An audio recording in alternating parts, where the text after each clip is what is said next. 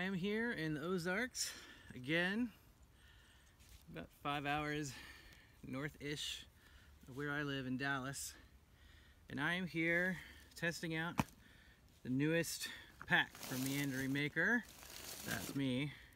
This is the 3-day pack, so called because if you were so inclined, it's got enough room and it's comfortable enough that you could do 3 nights in this pack. So I've packed it completely just to test out the weight, how it feels, how it walks. I've been walking for about 45 minutes here on this trail. I kind of stepped off the trail, found a spot to film. I am actually not staying the night, unfortunately. Just kind of out here filming, but this is packed such that as if I was staying. So let me walk you through it. So on the top is my 10-degree Fahrenheit sleeping bag in my stuff sack, and I've got this lashed to the top. I like that because this is a down sleeping bag, and though this is a pretty tough, this is a Sea to Summit stuff sack, it's waterproof, so compression sack. So I really like this because it protects the sleeping bag, but just in case, I don't like to put it on the bottom, so I strap that to the top. Sorry, I don't have matching straps. These are from my other day pack, so but these are 1-inch tabs and 1-inch straps. There's 2 of these guys at the top here. I'll do some close-ups, and those are right there on the top. And then on the bottom, I have, and I ran out of straps, so I used the belt. But on the bottom, I've got my underquilt. Now, I am a hammock camper, and this is a pain in the neck. These things are giant. They're just about the size of a sleeping bag, and that's annoying. But if you strap it to the bottom, then you still got plenty of room inside the pack. I'm going to show you just how much room, but it's like 75 degrees today, and so this is spring, and eventually I won't need this. This is a shoulder season, but if you were a hammock camper and you needed one of these guys that straps to the bottom, just fine. On the bottom of the pack are 4 tabs. I am a huge fan of tabs on the bottom, or really anywhere they can go, and you'll notice that the bottom of this pack is flat. And that's on purpose for this exact reason. One, so that it sits flat, so when you're setting it down, it doesn't tend to lean over, but also so that you've got lots of surface area. So if you need to put something big on there, like a big wool blanket or a wool blanket with other stuff rolled in it, you could put a lot on the bottom of this pack. You'll also notice, or I think you'll notice anyway, that these are oriented square, whereas the ones at the top here are oriented diamond shape. And I did that specifically because on the bottom, when you've got all your stuff in your pack, these are a little bit harder to get the straps through. So, and when they are oriented like a diamond, it's a little bit harder to get through. You have a little bit less room to give.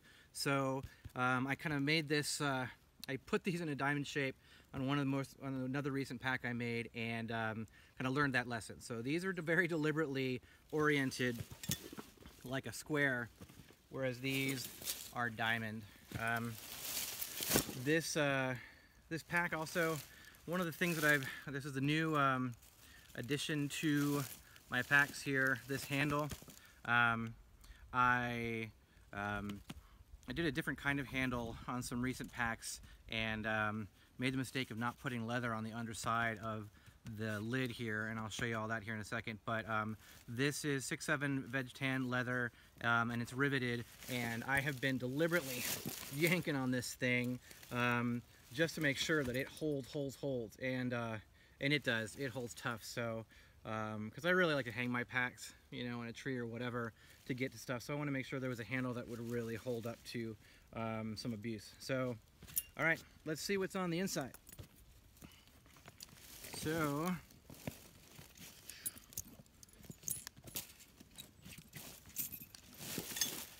big flap, by the way, and I do that because a couple things. One, so there's a zipper, so let's not quite get all the way inside first.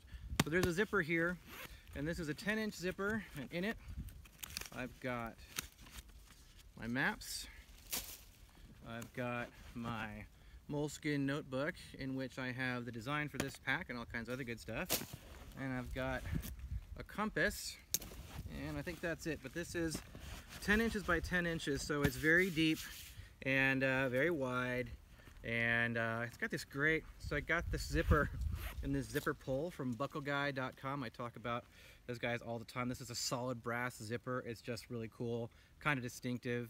So you can put a lot in here, and again, I have this completely stuffed, but there's still plenty of room to get stuff in here. So there's zipper pocket. Okay, so that's one of the reasons for the big flap, is to go over this zipper. And I can tell you certainly from recent experience, if you want to get something out of the zipper pocket, yeah, you've got to undo these straps and get to it. But it also is super protected, so it's kind of worth it. I also make these flaps really big because if you packed this completely, and I haven't, there's still room here, but if this was completely full, then it would be this wide. And if that were the case, then your flap would need to still come over the top of the pack and then down the front and cover that zipper. So if this was literally filled to the point where all you could do was pull it tight enough to be the shape of the pack, you'd still have plenty of flap room. Okay, so what's on the inside? I've got a couple little Sargento balance break snacks. I love these. This is meat, this is cheese and nuts. These are great. I just throw these in the truck, throw these in my pack. They're great. My wife gets these for me. She's the greatest. I've got my first aid kit. Got an extra little strap here. Got my work gloves. And I've got a plastic bag, apparently, with a couple extra O-rings for my my Sawyer water filter, because the last one kind of went kablooey. Got my saw in here. Got my sit pad.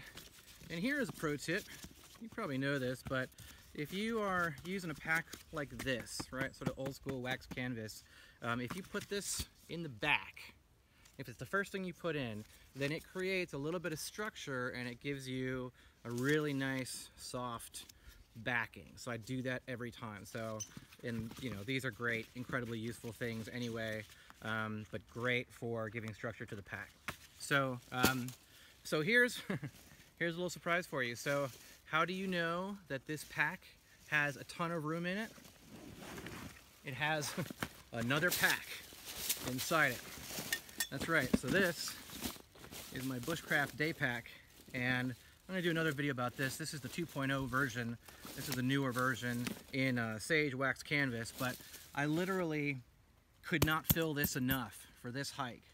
So the reason, actually, the secret is, the reason I put my my underquilt on the bottom is because I stuffed this inside. So this is a whole other backpack, a whole other pack, day pack, that I put inside this pack. So that should tell you something. That's a pretty big, beefy piece of gear that went inside this pack. But wait, there's more. Handy dandy Stanley flask. This is a great flask. I've got my Possibles pouch. In it I've got some baby wipes, some cordage, got all my fire kit, got my trusty knots pamphlet. I love this. I'm sure you have one of these. If you don't, you should get one. So anyway, Meandering Maker wax canvas Possibles pouch. Inflatable pillow, sea to summit, super comfortable. My, I haven't tried this yet, so this is the E&O sub 6 hammock. It's super light.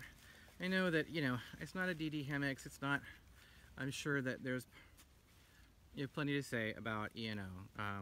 Probably because, unfortunately, their marketing is mostly millennials, you know, on the beach in these things, but I think they're great. But this one's super duper duper light, so I haven't tried it yet, but I wanted to throw it in here just to kind of see what that was all about. And then I've got my AquaQuest tarp. I've used this several times. Love this tarp. I actually have a lighter version of this, but I wanted to bring the heavier one. So that's everything that was on the inside of this pack. Oh, no, that's not true. Also my straps, and these are the Atlas straps for the E&O system. You can get lighter stuff, but I really like these because they're easy to use. Anyway, so all this stuff, including a whole other pack inside this pack. Okay, so on the outside, so this is one of the things I'm most excited about this pack. Let's start on this side, is these pockets. So when I designed this pack, I literally started from the pockets because, you know, in this pack, there's this giant zipper pocket on the outside. I think it's like 11 inches wide and 4 inches deep and or like 10 inches tall. So this is definitely I want to get stuff out of it really easily kind of pack. But this one, because I wanted a really minimalist front, I still wanted to be able to get to whatever you needed to on the outside without having to get into the pack. And I still wanted to leave as much room as possible inside the pack. So these pockets kind of over-engineered. So a couple things. So unlike this guy, which is these just cinch close, so they don't have a top. These have a strap that goes over top of them. They are 11 inches tall and they are 5 inches deep and 5 inches wide. They are gigantic. So in it I have a smaller Possibles pouch. I've got my headlamp and my phone charger and a couple extra batteries. And this was literally, I designed this for myself for this purpose. This is my Snow Peak 900, and within that is my Bush Buddy. So I've got that and then my spork in there. And if you have any experience with these Snow Peak 900s, you know that the lid, which is also a little frying pan, doesn't fit on here at all. It doesn't stay. So I threw it in this canvas stuff sack that I made. So anyway, this was specifically designed, these pockets, to be big enough to hold this, because as you can imagine, that takes a ton of room inside a pack. And I want to take up all that room. In fact, when I did an overnighter with the last iteration of this pack, this went inside here and it took up, like, you know, a quarter of the room. So I was like, I want something where I can put this on the outside. But you notice that it still is, this pocket's tall enough that I was able to put a whole other Possibles pouch on top of it. And then on the outside of this pocket is a little slip pocket here. And so on the other side, I've got my Granford's Brook small forest axe.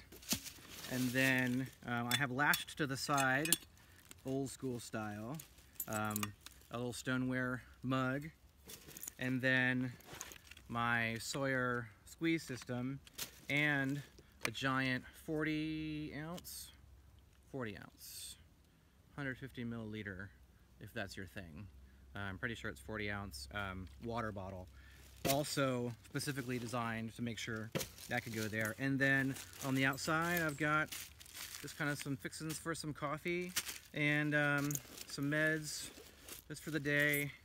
And so then on the sides, so this was also something I really was psyched to try on this pack, is this paracord lashing. So there are these little brass O-rings.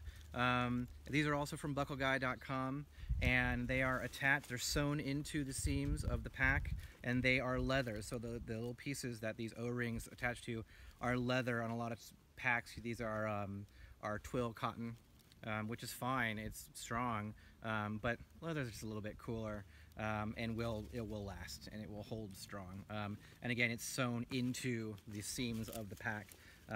So I put paracord on these, so if you order one of these, you'll get paracord and a cinch. But you can take that off. I just melted the ends together, but you can take that off and hang stuff from it, do whatever you want. But what I like about it, well, it's got several uses. One, so if you've got something down inside of it, then you can cinch it closed, because one of the things that I noticed when I was testing this pack, so the thing of note actually is both this pack and this pack, the inside, the back side of the pocket goes all the way through.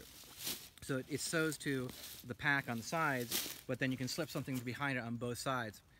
And that's great, but what I noticed on this pack is that once you put something down in there and you let it hang from the pocket, well, that's fine, but I was using my 26-inch Kisa the last time I went on an overnighter, and it hangs way down. So, whereas with this, since it straps all the way to the very top of the pack, you can cinch it up and it'll hold it higher up.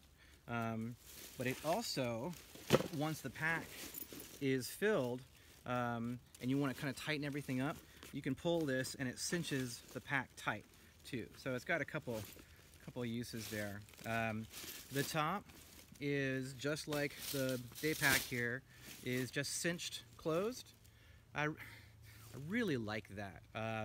There are some packs that have flaps that go over the top, and then there's another flap, and that's totally cool. I haven't really done that yet. But just to be able to have this drawstring, man, this is the greatest, because you can fill it, and if it's completely open and you need to just go this tight, great. If you need to cinch it closed all the way, then that works great too. So it's super flexible.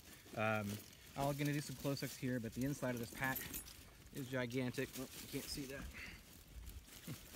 The inside of this pack is pretty gigantic. I have not finished off the seams here, but I will. I'm a real stickler for finishing, especially canvas seams, because they fray really easily. So if you see that, don't be alarmed. These will actually be finished off. And in fact, on this one, you'll see these actually are finished off with wax canvas, as a matter of fact. So even my seams are finished off in wax canvas so that nothing will fray, everything stays super tight. So a couple features that are built into all my packs. Anywhere where there's leather that attaches to the canvas, there's leather on the back side too. So here, for example, are the straps that are both. So this is actually a new feature on this pack, and even on the latest version of this pack, is now these tabs, the straps, actually sewing these onto the pack, and then they're riveted with 2 rivets, and then on the back side there's a matching piece of leather. And everywhere there's a piece of leather on the front, there's a piece of leather on the back. And I actually even go to the extra step of dyeing these and waxing them. So these are dyed and waxed, both the front and the back. And I don't think you're going to find that on a lot of packs. A lot of times the pieces of leather, if there are pieces of leather on the back side, they're not the same color. They're not finished off, but these are, these are rounded edges, and these are literally exact copies, and they're meant to go together. And so when I put these on here, I actually hold these up to a light and I put adhesive on here so that they match up perfectly, and then they're sewn on. And then anywhere where there's a lot of strain, so like on the handle, it's riveted. So here's the back side of the handle. The straps, okay, so these straps, I have to say, these straps are awesome. So I hiked about 45 minutes in here with all this junk, including this giant pack. And so these straps are the same 6-7 veg tan leather that everything else is on the pack, but then they're finished off with this buckskin. And let me tell you what, man, this stuff is great. It's super soft, super durable. Of course, it looks awesome. At least I think it looks awesome. And I put a whole bunch of padding in here. So the padding goes in and it wraps around, and then I sew it down. So it gives it kind of this nice puffy padded feel. And this is great. Boy, this felt really nice. Again, this was a heavy pack, and walking in here, it felt great. All the buckles are solid brass buckles. These are also Buckle Guy. In case you couldn't tell, I love buckleguy.com. I can't say buckleguy.com, but I love buckleguy.com. So these are solid brass, and these are a new feature on the Meandering Maker packs. These are rollers. So just a nice little extra feature. This makes it a little bit easier to get it through there. And then, of course, these are also riveted back and front to the pack. And the tabs that the straps attach to are a double layer of wax canvas. Obviously, there's a lot of stress there, so double layered and then double stitched into the seam of the pack. What are these called? These are straps. These straps are riveted in as well. So they're actually riveted twice. So these 2 diagonal rivets here, these are the 2 rivets for each of the straps. And then there's a piece of leather that is strapped, that is riveted over top of those to keep them off your back and to keep them held in place. And all of that then goes through another piece of leather, if you can see here, that is sewn to the pack. And all of that then goes through a third piece of leather. So the straps, by the time you get from the protective leather to the strap to the first piece of leather and another, there's 4 pieces of leather and wax canvas all holding these straps to this pack, which is why you can trust that however much stuff you put in it, it's going to hold strong. Let's see, what else can I tell you about this pack? I think that's it. I will do some close-ups that I'm sure you will have seen while I'm talking. Let's see. I think that's mostly it. I think one thing I actually do want to call your attention to that I do that I haven't seen this on other wax canvas bags. It's possible that it's out there. It's entirely possible, but I haven't seen it. So, so this edging, this is called binding, right? So you have to do this on wax canvas because if you've ever seen wax canvas or if you used it raw, it frays. And this is really thick wax canvas. This is 15-ounce wax canvas, so the threads are really big. So if you pull one thread, it's a huge amount of material that comes off. So that can't happen. You have to bind it. But mostly, what you see when canvas bags are bound is cotton twill or even a nylon binding and just kind of sewed on there. That's fine. But what I use is actually a lighter 10-ounce wax canvas, which is what this stuff sack is made out of, and what my axe bag is made of. So it's a little bit lighter, but still thick wax canvas, and I create binding out of that. So what that means is that, and this is actually double folded over, so there's actually 4 layers of wax canvas on either side, or 2 layers on either side of the actual pack.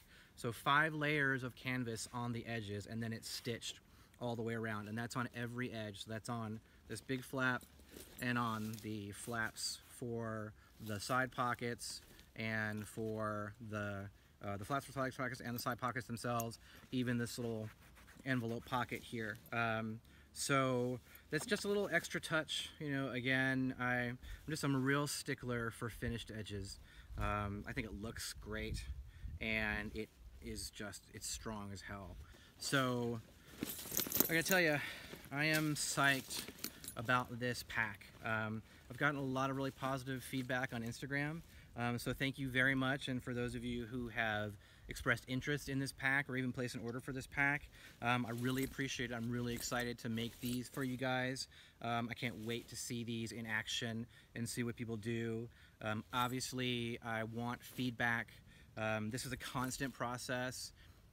If you follow me on Instagram, you might see that I'm always testing, I'm always trying new things, I'm always trying new sewing techniques, I'm always trying new designs, and this is an iterative process. It's always ongoing, so nothing is ever done. So if you get one of these and you have some ideas, or you see this and you have some ideas, like I say, I've gotten lots of great ideas already for some upgrades and some additional things. Let me know. You know, people who use these kind of packs all the time, you know what they're all about, and you know what you like and what you don't like. So anyway, all that said, this is the Meandering Maker 3-day pack. This is my newest pack. Oh, just quick dimensions, sorry. It is 20 inches tall, it is 6 inches wide, and it is 12 inches across, which for me, at 5'6½", about 200 pounds, was perfect for me. It sits right at the top of my shoulders. It goes all the way down to my waist, and then this kind of hangs down below, and just wide enough. Now, I think I'm going to stop here, and the next pack I make is going to be a smaller one, probably a haversack, kind of an over-the-shoulder kind of deal. But I will at some point make a wider, almost canoe pack kind of style, you know, really, really big. But for now, I feel like this is a really good, beefy, roomy pack that's comfortable. It's got tons of room, and should really serve you really well in the woods for a few days, especially if you don't carry with you a whole second pack. You probably don't need to do that. So there you go. Meandering Maker 3-day pack in the books. That's not a good way to end this. Let's try this again. So there you go. Meandering Maker 3-day pack. Really excited about this pack. Looking forward to feedback. And let me know what you think.